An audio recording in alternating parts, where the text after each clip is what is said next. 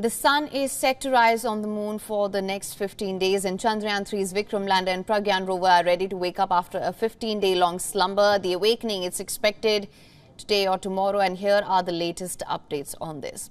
ISRO scientists are going to perform the reboot of the lunar modules. This will help in boosting the chances of using the modules over and above what has already been a complete mission.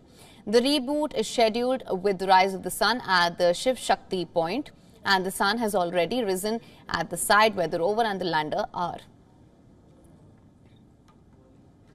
3 सितंबर को हमने दोनों rover और lander को sleep mode में रख दिया था, यानी कि इनएक्टिव मोड में चले गए थे। और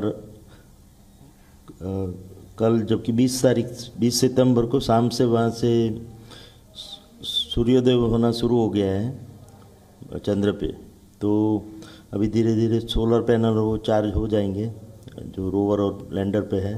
और हमारा जो प्लान है उसके मुताबिक 22 सितंबर को इसको रिवाइव किया जाएगा, उसको फिर से एक्टिव मोड में लाने का प्रयत्न करेंगे। Now, prior to the shutdown, the equipment on board Vikram and Pragyan were put to sleep in a phased manner. However, the batteries of the modules that are powered by sunlight were left charged. The module solar panels were also oriented in such a way that they receive light at dawn. The only challenge is to see if Chandrayaan-3 has survived the brutal temperatures of the lunar night. The mercury can drop to -200 degrees Celsius near the lunar south pole. Now, ISRO is expected to confirm the reawakening of Chandrayaan-3 mission soon. Once awake, ISRO's telemetry center can send it commands to execute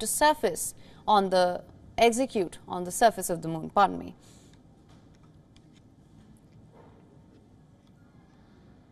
WION is now available in your country. Download the app now. Get all the news on the move.